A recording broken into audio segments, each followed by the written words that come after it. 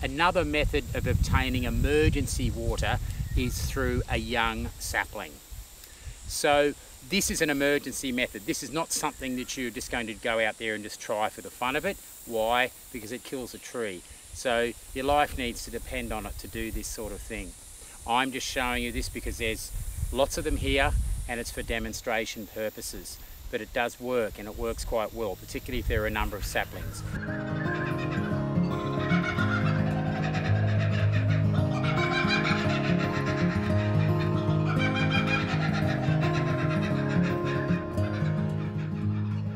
As there's been many people that have died in the Australian bush because they couldn't get a drink of water when there's been saplings all about. So they are emergency methods only, and they just shouldn't be used willy-nilly. So you really need to have some respect, some environmental consideration, and your life needs to depend on it in order to do this. But it does work. So what I've done, I've just chosen a young sapling. Now it's very important to choose a sapling that has not got very defined growth rings, because the water run will be much slower. We want to get something that's young, straight, and preferably with the smooth bark. So a lot of the eucalypts in this area, there's loads of these in this area, and they all have smooth bark. So this is what I'm going to show you. Now, I could choose a slightly thicker one and get a bigger yield of water, but there's no need for me to do that. I'm just going to show you how this works just on a small sapling. And what we're going to do, we're going to cut it down at the base, and then we're going to cut it at the top below the crown. Then we're going to tip it upside down, and of course through capillary action the water's pumped up, drawn into the through the osmosis, through the roots into the trunk, and it travels up the trunk, and like a transpiration bag, that the moisture is dispersed into the atmosphere through the leaves. So what we're going to do, we're going to take the top of the crown off here, turn it upside down. We're going to be collecting the water that's trapped in the trunk. This method works better early in the day before the sun's strong, because then we're not going to lose a lot of the water that's in here through evaporation and transpiration through to the atmosphere. So I'm going to make two cuts, one down low and then another one up high. Then we're going to cut them at 45 degrees. I'll batten those so that we get a nice 45-degree angle for the water to start running, and then we'll collect the water. Now I've also got some of my apparatus to be able to hang this ahead of time.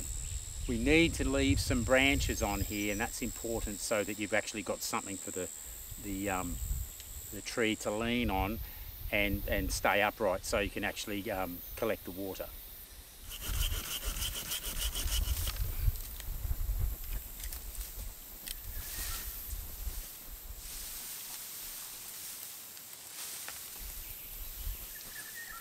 I need to cut this off before the top of the crown. So I'm going to cut this off about here.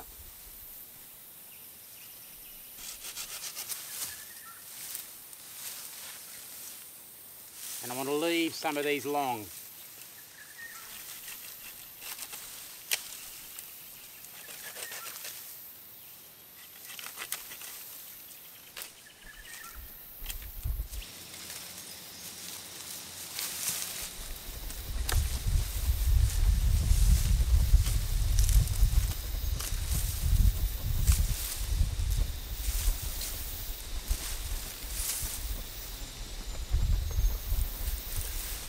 So what I've done, there's our sapling. I've kept it horizontal because we're now going to go and stick this in a shady spot and let the water that's trapped in here drain out the bottom.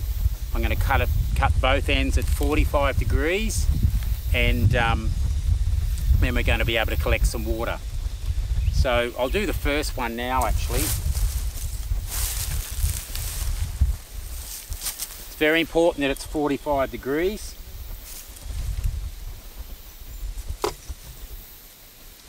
Having a flat spot for this is important.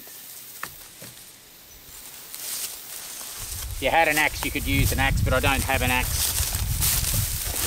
I don't have an axe with me, so I'm going to batten with my knife. It's very important, I need a 45-degree cut. It needs to be sharp. You can't use a saw because through capillary action, what happened is just it closes up the capillary, so we don't want that. It needs to be a nice sharp cut.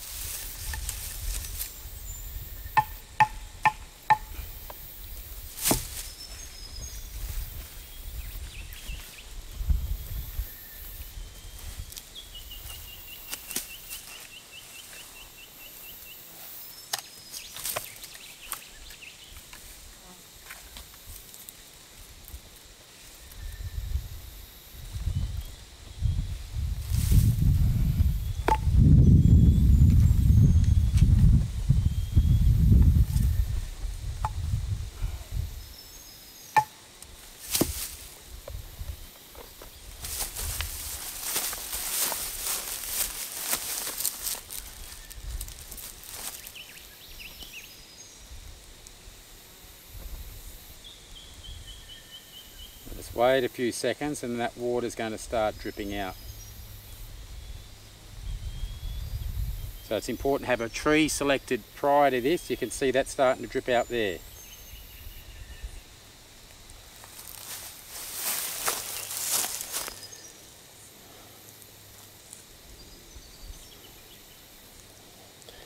And that water, as long as it's clear, not milky and odourless, which this is, it's safe to drink, and that's pure fresh water.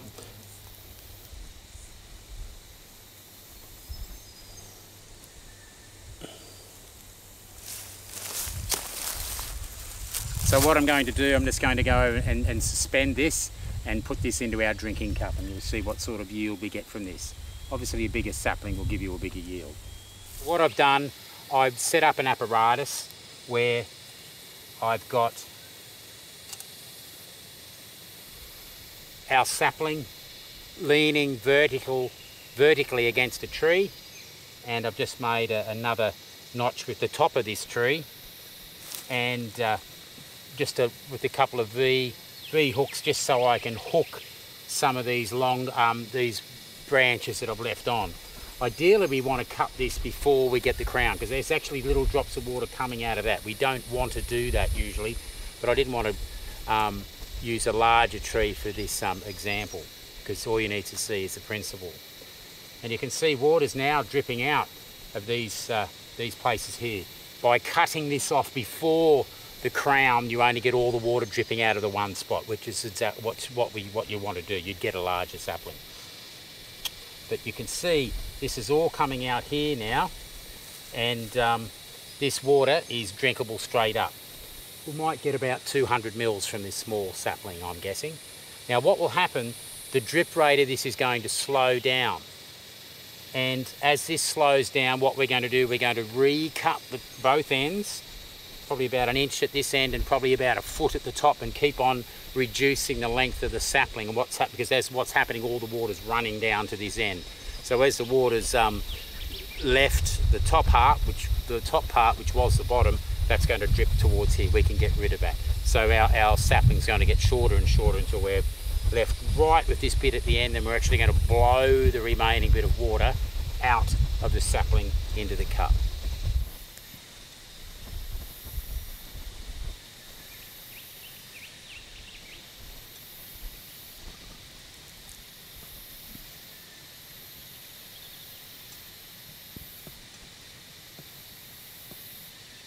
So as the drip rate slowed down, what I need to do is recut this. So I'm going to recut the very tip at 45 degrees and recut the base. I'm going to probably take off about this much and recut that at 45. And what's happening, because all the water is now draining down towards this end.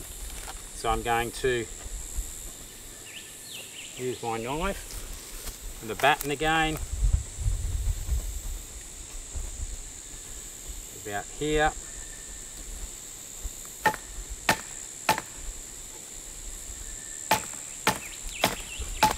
having a solid base helps. This is got a rotten log here.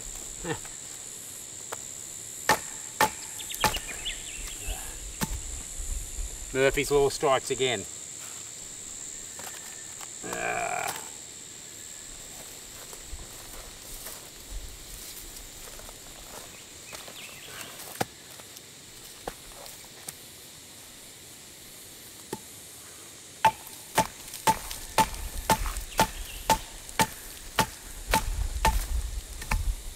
So 45-degree cut and another 45-degree cut at this end.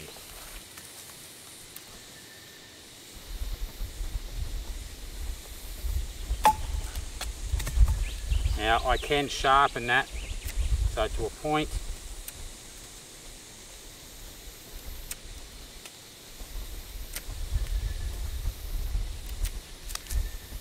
And all that water will drip out there. So we'll go and reset this up.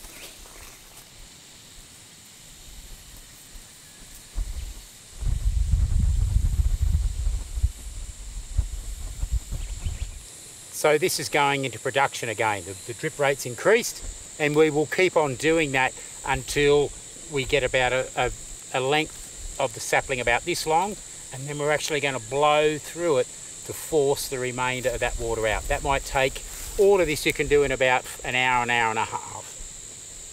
So we'll keep on repeating this process until we get a short stick like this.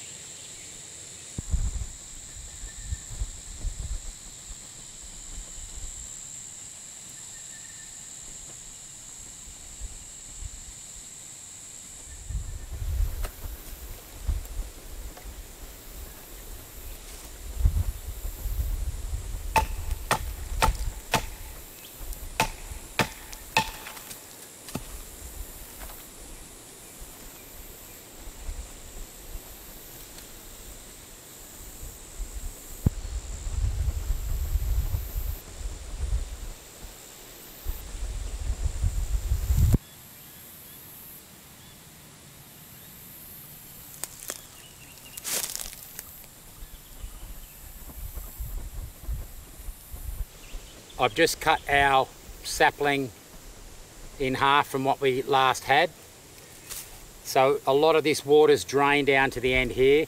Now I'm going to put my mouth over the end and blow on this. Now I wouldn't do this with a toxic tree that's got alkaloids and things like this, but all eucalypts, as we said, and all acacias are fine for this method.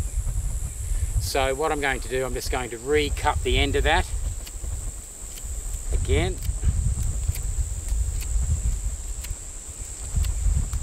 And I'm going to make a little bit of a mouthpiece at the end here.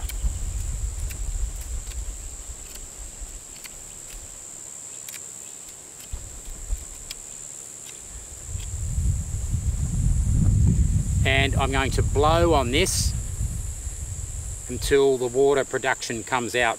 You'll see that it's going to use pressure to force that through.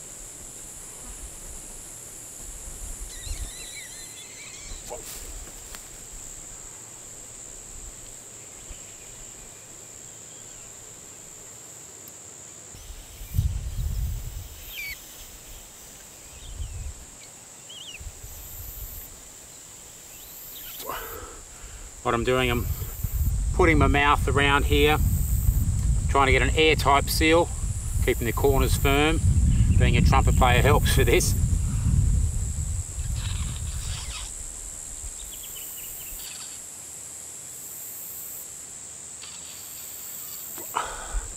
Now I'm forcing the remainder of the water out.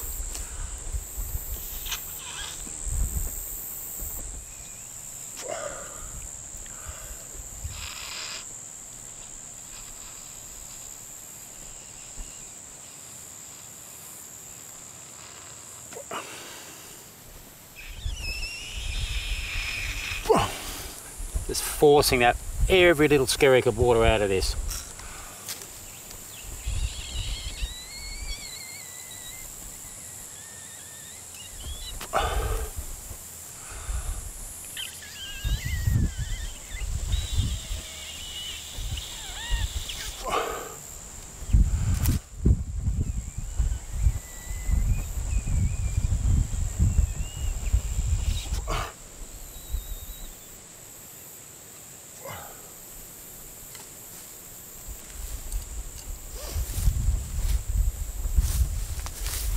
Well, it's a bit of work, but I do have some water in there. I'd say probably about 170 mils, but we did lose some of that through some of these side branches, and also because I didn't wait long enough just for the sake of the experiment.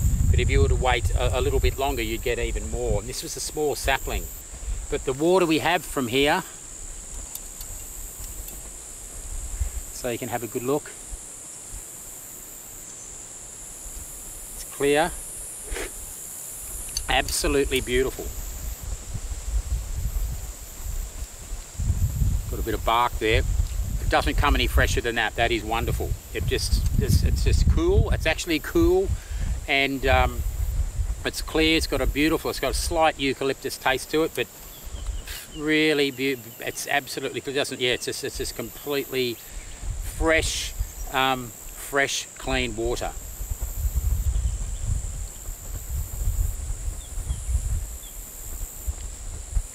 Now, of course, that's not going to get you too far. You're going to have to collect a lot of these saplings, and you'd rig them up so you've got several saplings going into a larger mug than this, if you can. But you'd have to rig them up so that you've got several saplings at once. And I'd probably go for something a little bit thicker as well, because then you're going to get a better yield. And if you just diminish that by an inch each time, particularly from the lower end, which is becoming the top end, you'll find you just get a lot of that water draining down, and then you can force it out, blowing at the end.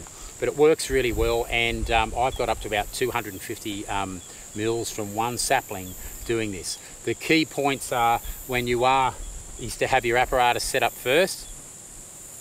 Make sure that the branch is horizontal before you're setting it up, and it needs to be in the shade, because you don't want the water that you're draining from a sapling to be evaporating out of your cup. So you need to actually have the draining process done in the shade. That's really, really important.